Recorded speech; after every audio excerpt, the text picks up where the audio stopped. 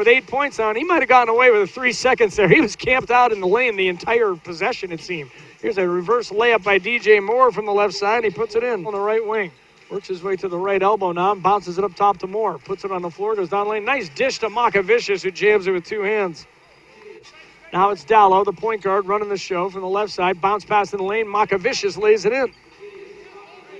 Nice catch and finish by the Big 4. We have 5:20 to go here in the first half. Here's Burrell, top of the key, fires it down low to Mockevicius, and he's fouled and lays it in. Here's Mockevicius to Dallow. Now the top of the key, Dallow goes down the lane, little pass over the head to Mockevicius, and he lays it in. Hunter on him. York goes right around him, and then he's picked clean by Mockevicius. Ahead to Hunter. Price the only one back. Hunter behind the back, and Mockevicius jams it home.